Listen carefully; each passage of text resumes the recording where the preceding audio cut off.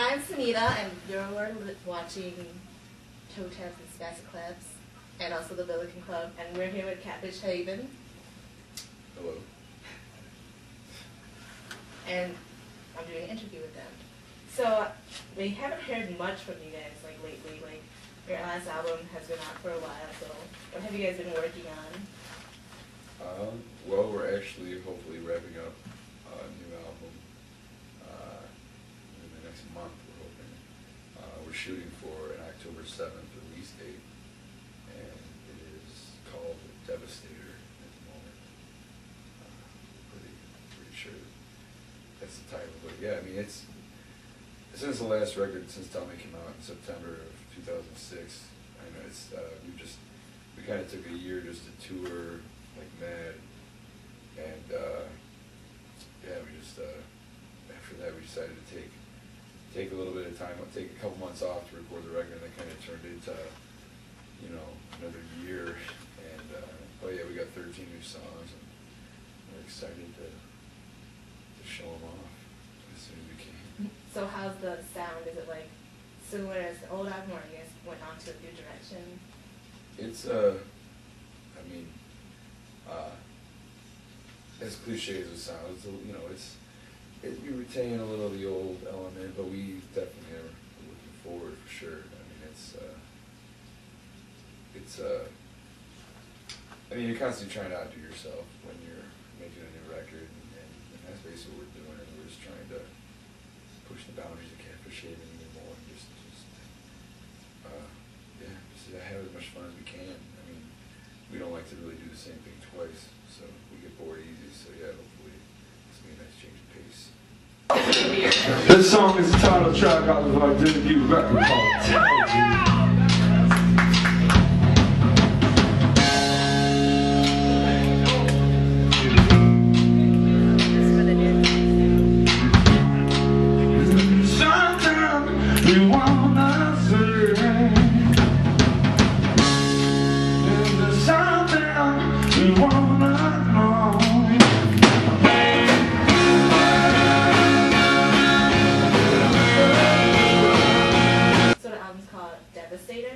So what was the inspiration?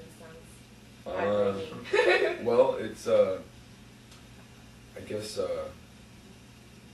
well, first it sounded really cool. It has it had the vibe of all those classic albums like Revolver and Transformer and Eliminator, and yeah, it just but other than that, yeah, I've always been a big heartbreak love song guy, and there's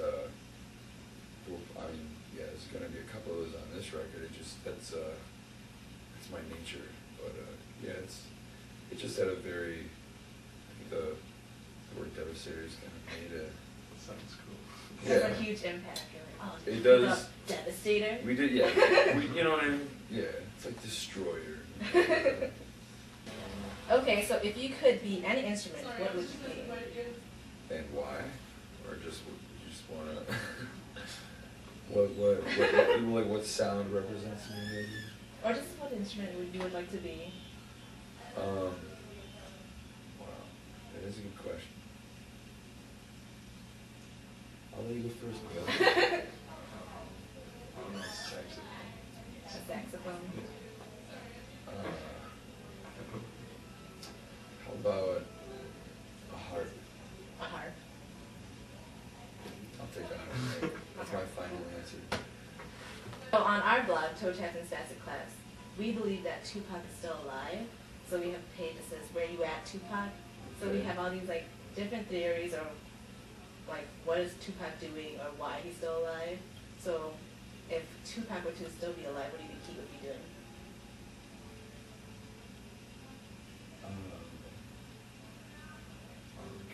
Somewhere. Island or Yeah, something. That's what I'd be doing. I'd be figuring out how to get my where do you think he's living, or what island? I think he's in Asia. He's like a Buddhist monk, chilling.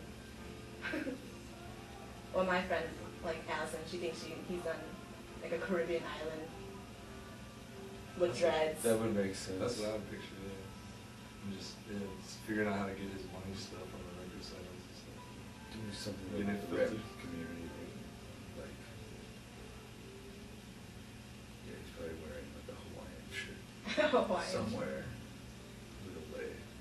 What a way. Sure. Your answer is Hawaiian shirt and a I- lei. That's what Tupac is. He's in a Hawaiian shirt somewhere. Somewhere. Well, I guess that's all the questions I have. Do you guys have anything else to say or promote? Or?